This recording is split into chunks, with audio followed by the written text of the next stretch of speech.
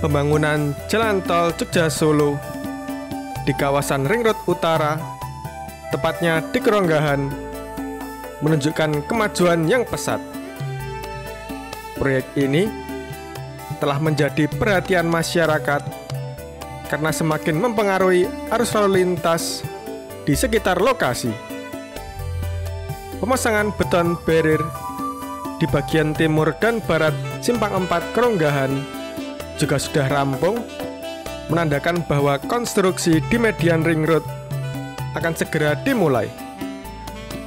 Proyek strategis nasional ini sangat dinantikan karena akan memberikan aksesibilitas yang lebih baik serta mengurangi kemacetan di wilayah sekitarnya. Nah, langsung saja kita akan melihat ke lokasi. Teriring doa untuk sedulur semua, semoga senantiasa diberikan kesehatan dan dipermudah segala urusan, serta dilimpahkan rezeki yang barokah. Sedulur, pembangunan harus selaras dengan kelestarian alam dan keindahan yang harus kita nikmati bersama.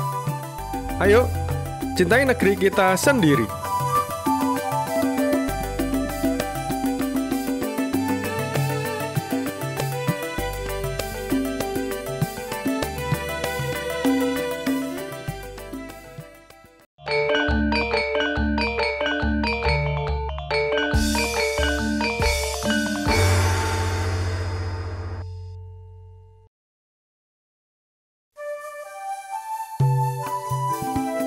Perjalanan kita mulai dari depan Universitas Teknologi Yogyakarta atau UTY, melintasi Jalan Siliwangi atau lebih dikenal sebagai Ringroad Utara yang berada di Kelurahan Sendangadi, Kapanewon Melati, Kabupaten Sleman, Daerah Istimewa Yogyakarta.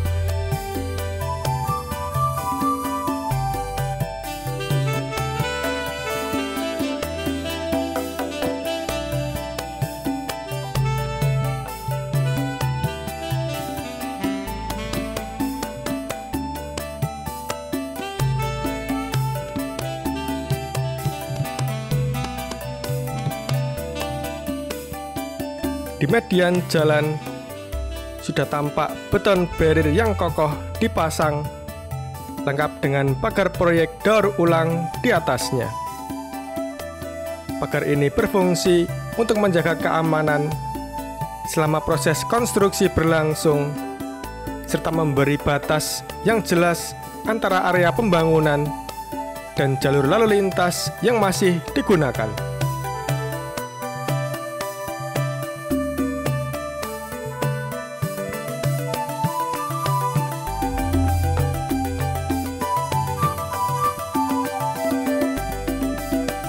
Tepat di sebelah barat simpang Kronggahan, beton barier dan pagar proyek daur ulang juga sudah terpasang rapi, menunjukkan bahwa pembangunan tol Jogja-Solo di area ini terus bergerak maju.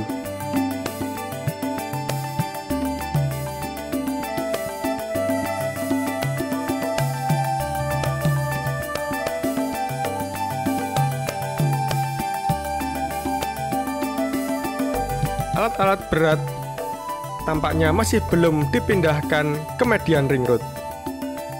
Sebagian besar peralatan konstruksi masih terlihat berada di kanan jalan.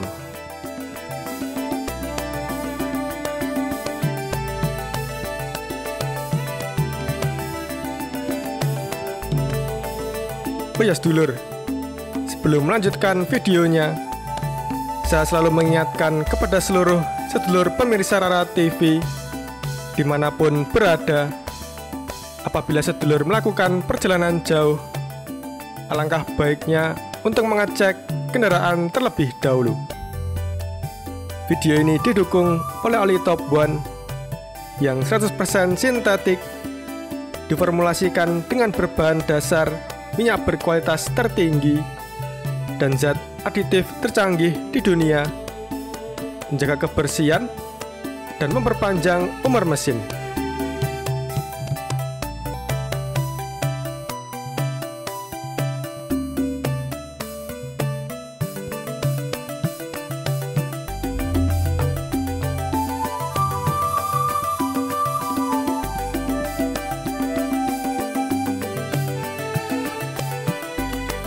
Sedulur, gambar ini diabadikan pada tanggal 2 November 2024 pada pukul 8 pagi waktu Indonesia bagian Barat.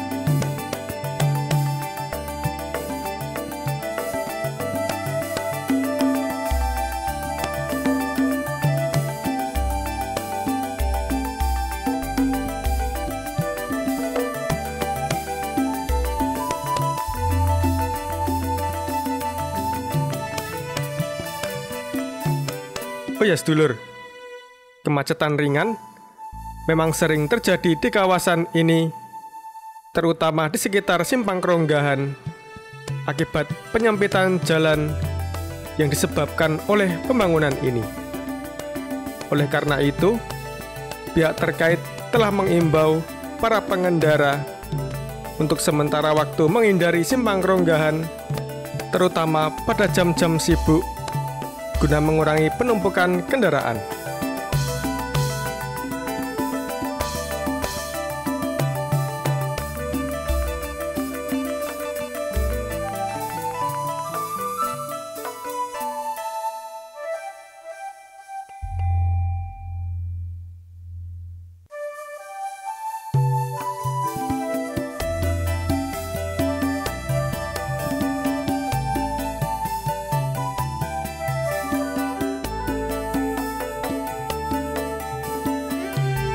Meskipun pengerjaan proyek ini berpotensi menimbulkan ketidaknyamanan sementara, diharapkan jalan tol akan memberikan dampak positif yang signifikan di masa mendatang, baik dari segi ekonomi, transportasi, maupun pariwisata di wilayah Yogyakarta dan sekitarnya.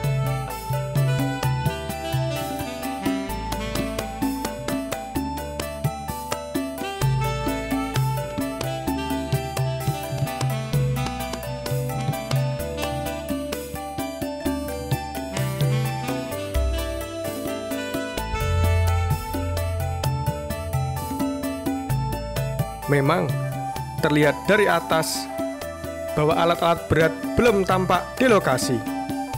Namun pastinya tak lama lagi setelah ini, alat-alat berat akan dipindahkan ke median Ringroad di dalam lokasi proyek.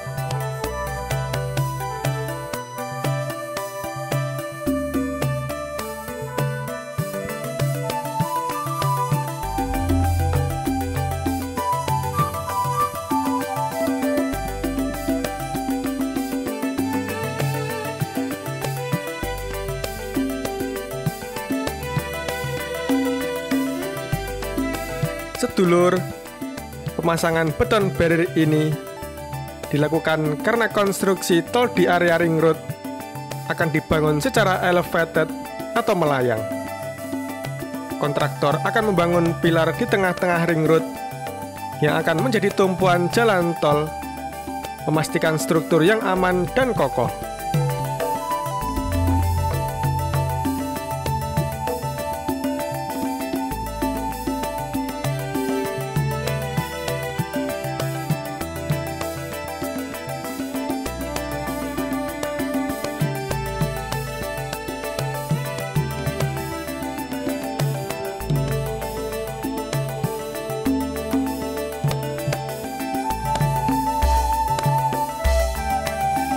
Sedulur, saya kembali mengingatkan kepada sedulur semua, apabila sedulur melakukan perjalanan jauh, alangkah baiknya untuk mengecek kendaraan terlebih dahulu.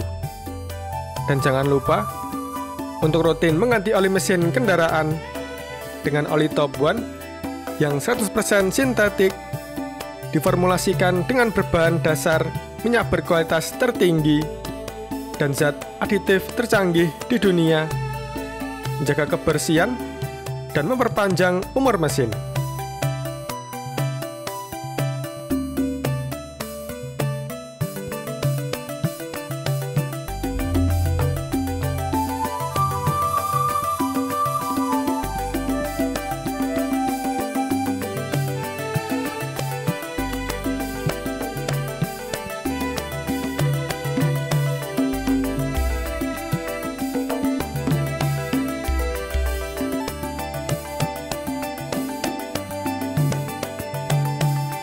Seiring berjalannya waktu, progres pembangunan Jalan Tol Jogja-Solo diharapkan dapat membawa angin segar bagi transportasi dan aksesibilitas di wilayah ini.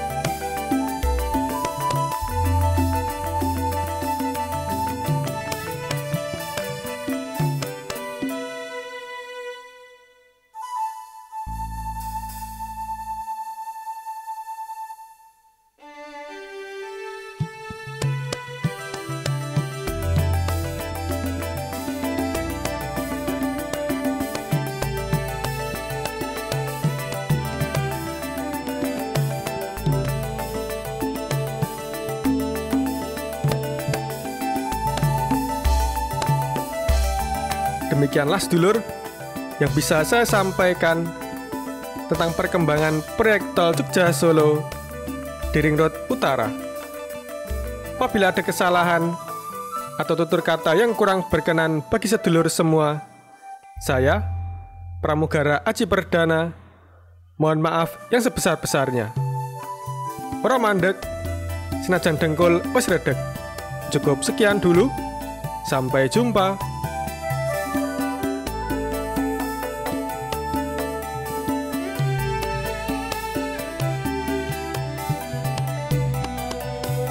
Terima kasih Top One sudah mendukung video ini.